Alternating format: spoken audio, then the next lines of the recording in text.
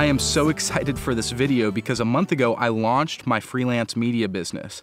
It has been a wild ride, an incredible journey, and I'm just gonna cover dozens and dozens of useful things if you're considering starting a freelance business, or if maybe you've already started a freelance business, you'll find things that you resonate with in this video. I have spreadsheets, I have data, and I'm gonna show you all of it in this video. My name is Nathan LaValle. Please subscribe, follow, and like the video.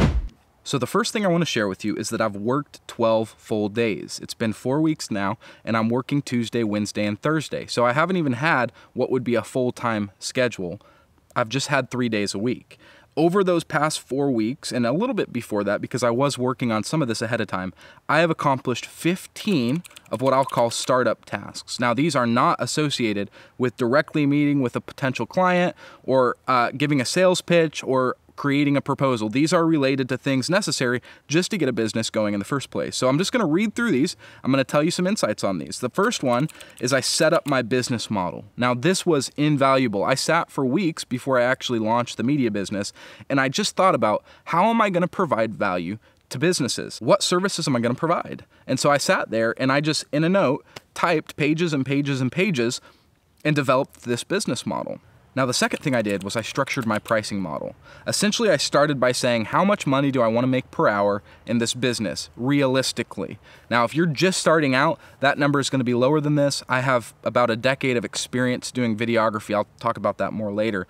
But I determined for my business, I wanted to be making $250 an hour. And so with my business model laid out, all the different services I was going to offer laid out, I made estimates of how much time it would take me to provide at various levels of retainer packages within those different options.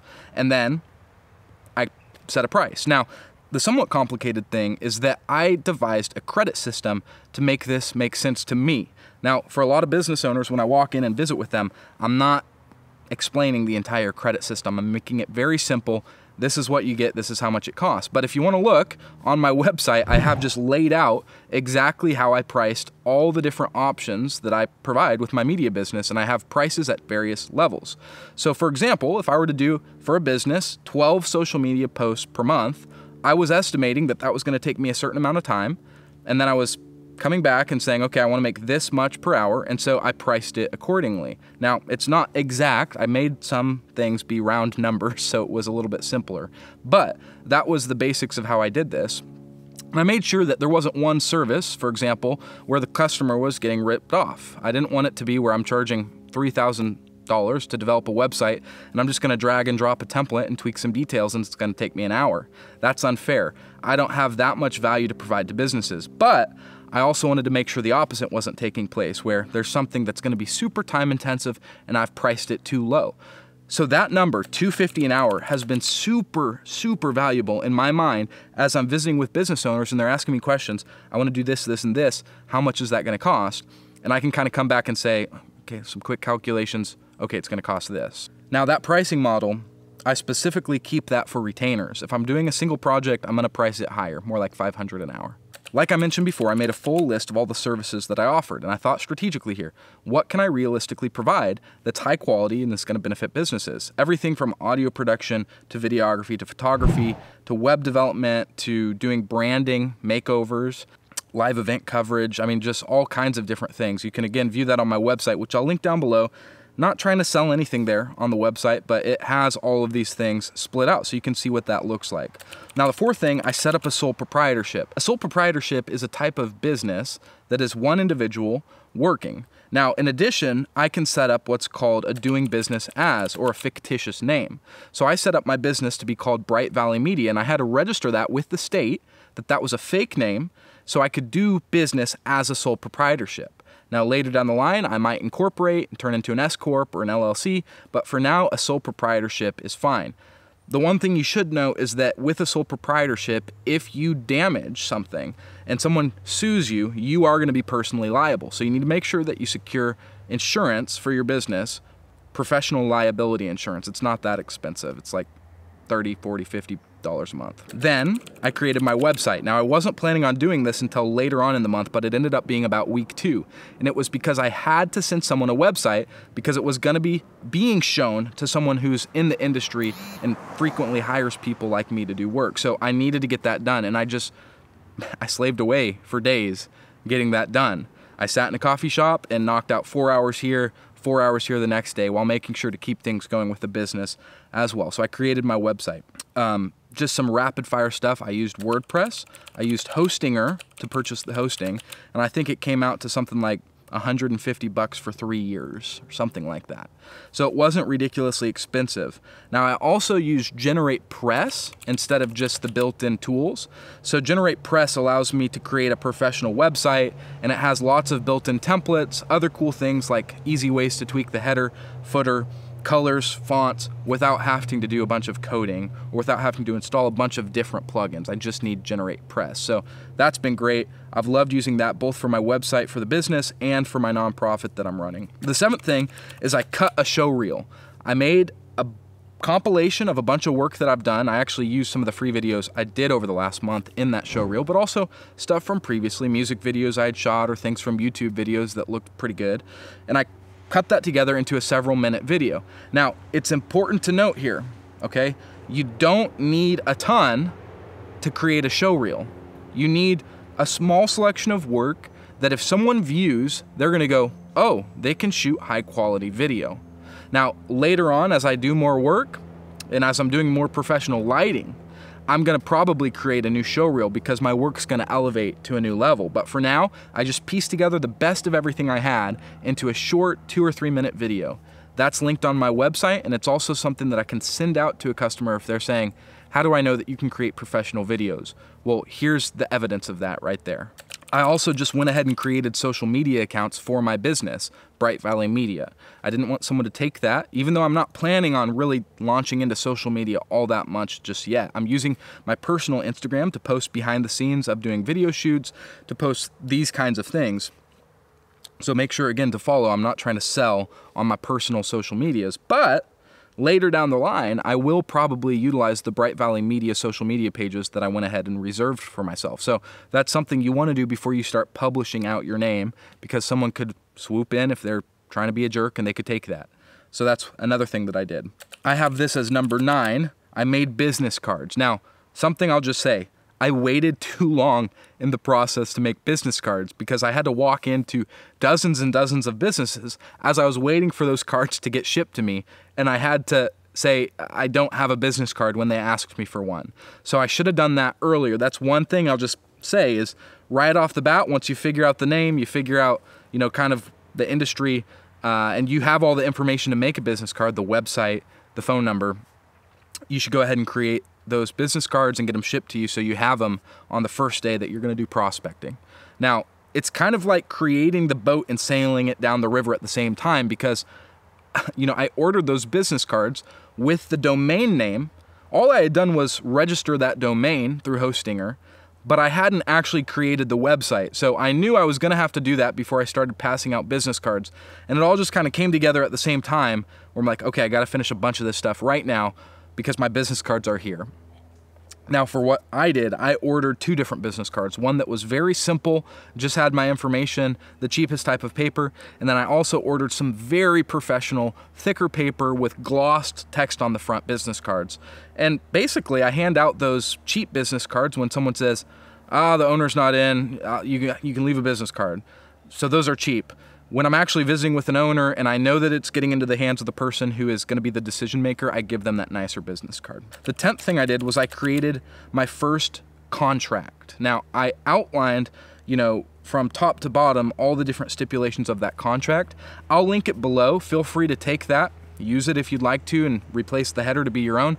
I am not a lawyer, so I'm not giving legal advice, but I consulted some other YouTubers that had done this and have been doing different marketing and media retainers, and I kind of pulled the best of all that into one place. And I made that contract so that when I actually got before someone who was prepared to sign one, I would have that ready. So that first contract was finished a week before I landed my first business owner as a client. The 11th thing, by the way, not in any particular order, is I purchased several different softwares. So I purchased a subscription to a music library. I'm not going to throw it out right now, the name of it, because I'm not 100% sure that I like it yet, but we'll see. It might turn into a recommendation. Secondly, I got a client management software, HoneyBook. super popular. It allows me to do charges, to sign contracts, signatures, although for now I'm signing physical contracts with business owners. And then third, I got Loomly, which allows me to schedule posts into the future for businesses. Now, there have been a few little hiccups about actually doing that for my first client. If you'd like a video about that, I'd be happy to share just some of the steps that it's taken to get that up and running. It's been a little bit complicated, but so far it's working out okay. And then fourth, not a subscription, but an app. I got the app called CAD Rage on my phone. This lets me take pictures of various locations and plan out shoots. And the reason that that has been so good is as I'm driving around town and I'm seeing what could be a good filming location, I'm taking pictures of it and it gets geotagged. So I have a huge, huge collection of various locations, which is how I knew about this location right here. I hiked out my gear and here we are filming with, equipment. And then finally, I got Shot Designer because I want to do some behind the scenes breakdowns of the various different lighting setups that I've done. I have one posted for this shot and this shoot that I'm doing here. You can check that out on my Instagram if you'd like. Number 12, and this one is fun and not fun. I purchased a ton of equipment. Now I'll just get right to the number. I spent about $7,000 over this first month securing equipment.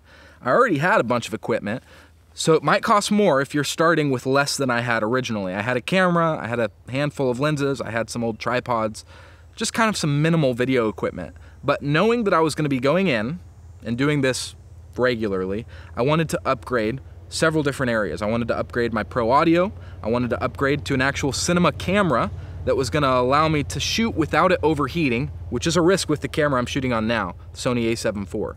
So I got an FX3. I also got lighting.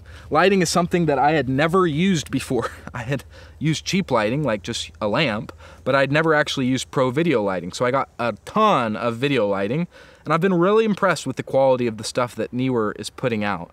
A lot of people talk bad about it. So far, it's working out great for me. And it's a fraction of the cost of what a more expensive brand would be. And then finally, I got a ton of stuff for rigging. So I got C-stands, I got these small stands, I got boom poles, I got clips for hanging things. I mean, just tons of boring stuff, but stuff you need to be able to do video work. So I spent about $7,000. Now, I should mention I created a spreadsheet and I'm tracking all of my business finances in that spreadsheet because when I do my taxes, the things that I've spent for my business, the valid purchases that I've spent for my business, are gonna be things that I actually can deduct from my income. So essentially, spending $7,000 means that the first $7,000 I make will not be taxed on my income. That's how I understand it anyways. Again, not a CPA, just a videographer and a media professional. Now, I would share, I probably have a bit of a different business philosophy than a lot of people on this sort of a thing. My thinking is that if I need it, and I can afford it without going into debt, I will buy it. And so I've been very liberal with saying, do I need that? Yes, I do need that. I'm gonna need that, if not right this moment when I get to doing this type of shoot or this type of work. Would it be nice to have now for the work I'm doing? Yeah, it'd also be nice to have now. So I'm gonna buy it. And I've just allowed myself to do that. Now I'm not making tons of stupid purchases, but I'm not running a super fiscally conservative business model where I say, we're not spending anything, we're just gonna make it with what we have. I'm very willing to upgrade equipment and to shell out a couple $1,000s to vastly improve my workflow now and get things that I know I'm gonna have to have later. So that's kind of my philosophy as it's come to spending. Now the 13th thing, I already alluded to this, is I created some spreadsheets for my business. One was for tracking finance. Another one was gonna be for tracking the work that I did with my retainer contracts because I wanna know how many hours I'm spending so I can validate my business model. I wanna make sure things are priced properly. They might be priced too high, they might be priced too low. And so I'm tracking my hours. I'll break that down towards the end of this video as well, how much I've been spending actually doing work. And then 14, I created Obsidian templates and data view pages. That's a nerdy thing. And if you're not into Obsidian, it probably makes no sense. But basically, I created templates for when I meet a new business owner and it seems like a good business. I'm inputting that data into a sheet with properties. It's whole nerdy thing. And then I have another note that actually pulls and scrubs my entire note system and pulls in every single business that I've created that sort of sheet for. I can sort it by how receptive they were. I can sort it by the last time I visited with them. I'm not actually sure if I'm going to use this because what I found is it kind of slows down my prospecting, and I'm not sure if it's worth it to slow down my prospecting as much as I would need to keep this up to date. So we'll see. That's going to evolve as time goes on. The final thing I did, number 15, is I set up 2 calls with people who are ahead of me in the same style of business that I'm running. So one was with a professional marketer, and I just had a 30-minute call where I picked his brain and I asked questions about doing Facebook and Google ads, and he shared some super valuable information. And then another one was with someone who I had talked to previously, who had shared his whole business model with me, kind of like I'm doing now. And after I'd started in the business for a little bit, I set up another call so I could pick his brain, ask him more detailed and specific questions than the previous time. And he's, again, several steps ahead of me, running a very similar business to the type of business I'm working.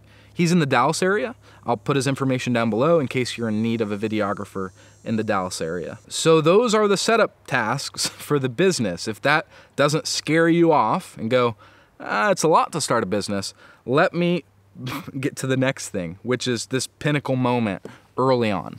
It's kind of intimidating to walk into a business and say, my name is so-and-so with this business, and I wanted to visit with the owner about X, Y, and Z. It's intimidating. The first time this actually happened, I was in shorts and wearing a tank top, I think, and I had driven out to purchase a used camera from someone. It actually ended up not working out. I had to return it to him. But I drove out to this business because he had me come to the business. It was an RV business. And I was sitting there with him, and he's a manager at this place. He's not the decision maker, so it wasn't super useful. But I started selling him and pitching him and said, now, have you guys ever thought about hiring a videographer? This, and that. And essentially we sat there for about 45 minutes, and I had done all this work with my business model.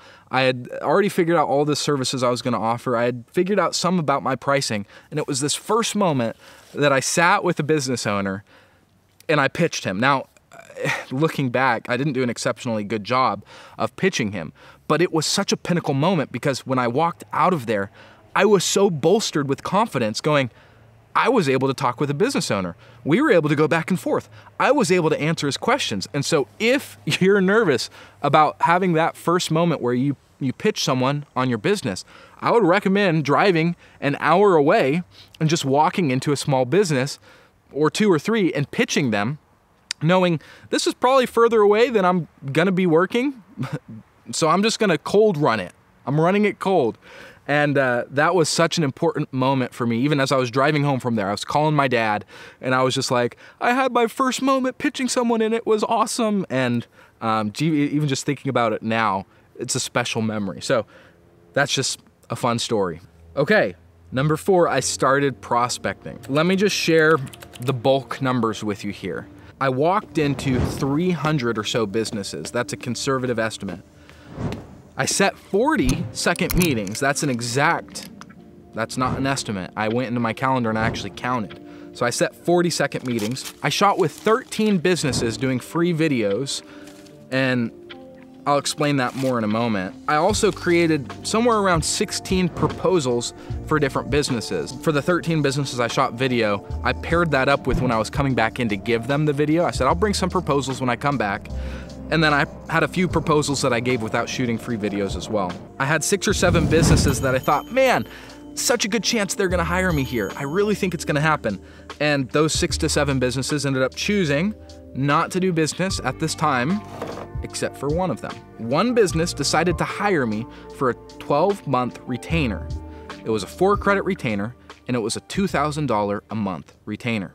So that's what it took to get to my first client. 300 walk-ins, 40 second meetings, 13 free videos, 16 proposals, 6 to 7 businesses that I thought, man, they're really gonna go with me. And then one business owner who decided to hire me, sign a contract, and begin auto pay. So I think that's just such a great illustration of, you start out here, and that's just the reality of doing business, is you have to get your name in front of so many people before one of them sees the value and they decide to hire you. Now, at this point, I should just zoom back. I think that if I was willing to lie, if I was willing to be really pushy, use really slimy sales tactics, it probably would have been possible to secure an additional or maybe even 2 or 3 additional retainer contracts over the past month. There were business owners that I probably could have tried to twist their arm. I probably could have tried to lie and say, oh, you're gonna get way more money for sure if you hire me than you will be spending. But I am unwilling to do that. My business, I want it to be founded on honesty. And so when I walk into a business and I genuinely think that my services will not be able to help them, I tell them that. And I say, what you're telling me, I don't think you should hire me. Genuinely. I'm not just like saying that and trying to reverse psychology you. I don't think it makes sense for your business. But other times when I walk in and I'm going, this makes a lot of sense in my mind, I think this is a good match, I'm telling them that. So if I'd been willing to lie and cheat and be manipulative, I feel like I probably could have landed another client or 2, but at what cost? I want to run this business and have a trust built up with my clients that I'm working with. And so I decided from the offset, I'm not going to do that. I'm not going to be a slimy salesman. I'm not going to be like a car dealership. I am going to genuinely try to help businesses and sell them the things that they actually need. Now, there's a handful of things that I've learned from doing prospecting. The first thing is it is so helpful to walk into businesses with a cinema camera in hand. When I walk in and I'm holding my rigged out camera, the business owner immediately looks at it and then looks at me and says, can I help you? They're curious. What am I there for? The cinema camera helps pique that curiosity. When I walk into businesses carrying that camera, it just seems like they're so much more likely and willing to talk to me. I've tried doing both, walking in without and walking in with. Right now, walking in with that camera seems to be my sort of lucky charm as I'm doing prospecting. It's helped me get a lot of second meetings. It's helped me get into the door with a lot of business owners or past the gatekeeper. The second thing, like I mentioned before, is make sure to get business cards earlier on. It was probably 80 to 100 of the businesses that I walked into where I didn't even have a business card to give them. I had to write down my information for them like a weirdo.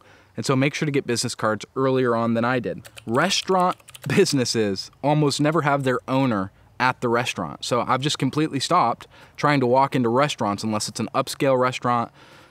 It's just not likely to meet the owner. Pet grooming businesses almost never need growth. Every single one I've walked into has said, I'm more busy than I can handle. I have more appointments that I can handle. We're booked 4 months out. Thanks, but no thanks. And they're so busy, they're so frantic, it never seems to work out with them. You have to be consistently adding knowledge and learning things as you go. You can't get to a place where you have all of that worked out before you start your business. You're gonna get some of it worked out, and at some point you just have to jump and you have to launch. And be aware, you're gonna have to dedicate a certain amount of time each week to learning the things you need to know to do the things that you're planning to do. So just be prepared for that. And finally, awkward things are gonna happen. I can count several times that I walked into businesses and it was just an awkward interaction, or I said kind of the wrong thing in the moment, or I paused too long, or stuttered, or said the wrong word, or insulted one of their clientele. And so those sorts of things are gonna happen. You have to have the attitude that you are seeking out failure and you are pushing past it, and you are gonna laugh it off as you walk out of those businesses. And you're not just gonna cringe all day and let it get you into a state of being, shy. You have to pay forward and ahead. Now, one important thing is that I set up my business to be more a sales business than even a media business. Although the media is there, and if it wasn't there, setting up a sales business would not work. The excellence in the media is there, otherwise a sales business wouldn't work. I decided I'm not just gonna artificially drop and lower my prices to fill up my schedule and make, a few $1,000s each month. Instead, I would rather walk into 300 businesses and get down to one business that actually hires me at the price that I think I'm truly worth. And so that's what I did, and I'm gonna continue to do. I'm not gonna artificially lower my prices to just fill up my calendar with tons of work. I would rather be making new connections with business owners and trying to find those ones that see the value and are willing to pay the price for it. Now let me tell you about the contract that I got. As I already shared, it was a $2,000 a month, 12-month contract. So it was with a house remodeling and house renovation business. They do everything within that sector. We scheduled the first shoot. It was about a week and a half ago. It went super well. That shoot lasted 3.5 hours, including the setup and teardown. I actually set up a fake podcast space. I'll show you just some of those videos. And then we also went and shot some behind the scenes of them doing a job. And from all that footage, I sat down and I edited. And it took me, 4 or so hours to do all the editing. And I cut 32 videos. Now their contract is 15 shorts per month to their social media. And so I actually completed far more than 1 month of work. The extra videos I'm staggering out over the next 6 months or so. The total amount of time to service this client, because I'm keeping track of that, was 10.5 hours this month. It took me 10.5 hours. That includes driving, that includes loading gear, that includes setting up, shooting, editing. It includes anything that was related to working with this client. Now, where I'm aiming for these contracts to get to is a 4 to 8 hour per month time allotment. I want to be able to service this level of contract in about that amount of time. 4 hours is significantly more profitable. I think I'm going to have to get more efficient, more skilled at what I'm doing, develop better and more efficient processes to get there. At this point, I think 6 to 8 is realistic for me. But that's kind of the time allotment I'm aiming for. So you're thinking, $2,000, 10.5 hours, are you ripping off the business owner? The answer is no. And let me kind of explain and justify that. There's a few options that they could get the same thing that they got by hiring me. And the first one is that they could learn how to do it themselves. After all, I learned how to do it myself. So they could go onto YouTube and search tutorials and shop for gear and purchase this camera over these other 16 competitors and, buy this lens and that lens and get all the rigging equipment and then research how to do lighting, research how to do audio, research how to edit, pick which software to use for editing. I mean, the list goes on and on and on and on of things that they could learn how to do themselves, but they don't have time for that. They don't have time to learn all the skills that I've learned over the last few years, the last 10 years to be more specific. In addition, the equipment is expensive. This month alone, $7,000 on equipment. And if I tallied up the total cost of all my equipment, it'd probably be closer to $15,000 or $20,000. So that's really expensive, not just with money, but with time as well. And so that doesn't make any sense for them to go that route. The second thing that they could do is hire someone who has a lot less experience and charges a lot less than I do. Now, are there going to be issues with that? Yeah, the quality is not going to be the same. It's going to be a lot less convenient working with them because they're not going to be able to do a 3.5 hour shoot to get the material that I'm able to get in that amount of time. So it's going to actually take more time for the business owner as well. And in addition, that person who is doing that at a lower rate is also going to be taking more time. And so they're not going to be able to have the speed and turnaround that I'm able to have, where it was literally just a couple days later that we began posting after doing the shoot for this business. So there's trade-offs for that. It's something you can do if you're willing to risk the quality. If you're willing to risk more time being spent, you can go with a more low shelf option. And I say that to business owners. I say, you can probably, find a college student who saved up enough money to buy a $500 camera, and you could try to make it work with them. Is it going to work out for you well? I don't think so, but you're welcome to try that out. And then finally, you could hire someone else like me who does have the experience to offer what I offer, because there are other people out there who do that and people at higher levels than I'm at. But they charge more. And so I looked at pricing in the area, and there's another business that's doing this sort of work in the towns that I'm working in. And they're offering a third of what I'm offering at the price that I'm offering it at. So where I'm doing a 12 video retainer at $2,000 a month, they're doing a 4 video retainer at $2,000 a month. So all of those things come together to say, I'm not ripping off the business owner, and I think that it is a good value if the business owner can wrap their head around how valuable social media can be for a business. So that's what that's looked like. Now, the final thing that I want to talk about is you have to set up your business to play to your strengths.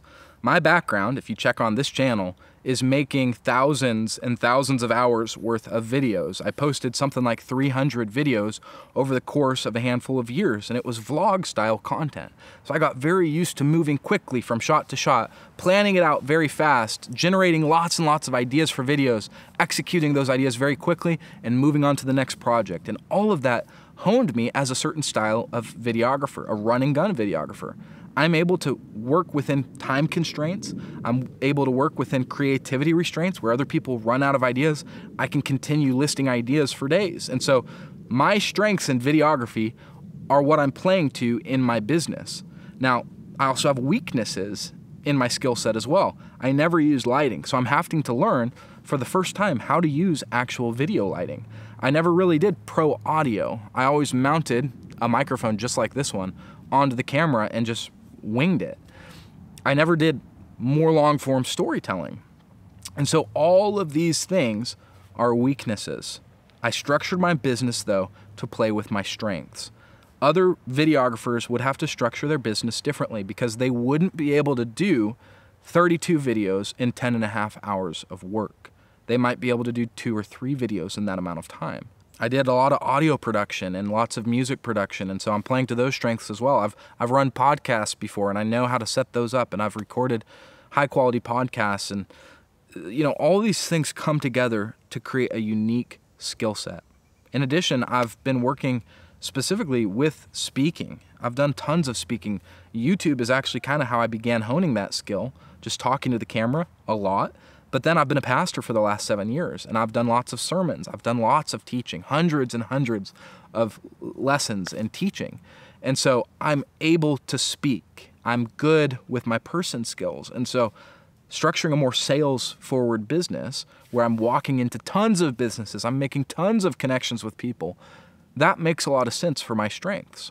But if you're an introverted person, if you're not someone who's able to go outside of their comfort zone, if you don't do well talking to new people, if you're not good at selling yourself, you would have to set up a business model differently. Maybe it's a website that you're actually running ads for and you're driving people to that website and you're using that to secure your leads. There's lots of ways to structure a business, and I've structured my business as best as I can to play to my strengths, to minimize the weaknesses, the appearance of the weaknesses, and then to provide space for me to hone those weaknesses and turn them into not as significant of weaknesses, and continue to hone the strengths and turn them into bigger strengths. So I encourage you, if you're thinking about starting a business, to do that same very thing. Create the business to play to your strengths and to minimize your weaknesses. I hope this video has been helpful for you. I hope that it is encouraging to you. And really, that's what I want it to do. If you're thinking about starting a business, whether it's videography or something else, just know you can make the jump. There's going to be a lot of steps involved. You're going to have to calculate your finances like my wife and I did to see if it's feasible for you to do. But it's possible for you to do. I am a living testament to that because within 1 month, I secured half of the income that I need to survive, according to my living expenses spreadsheet. So, I hope you're encouraged today. Thanks for taking the time to watch this. If you made it this far, comment down below that you made it to the end of the video so that I can heart that comment and pin it at the top. Thanks for watching. Bye.